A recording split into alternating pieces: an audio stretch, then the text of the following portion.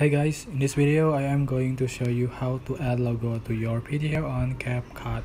So tap on your project and select your video or photos you want to edit, and here I am going to open my project, and then just going to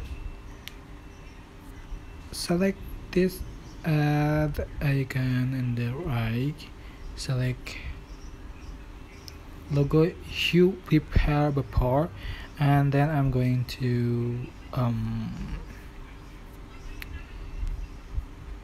edit and then crop marks, and then just going to remove the background, select clip and cut out auto chroma key, select the white background.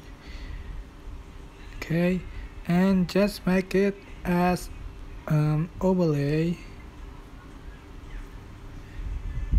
just with the position and then duration until finish the main video.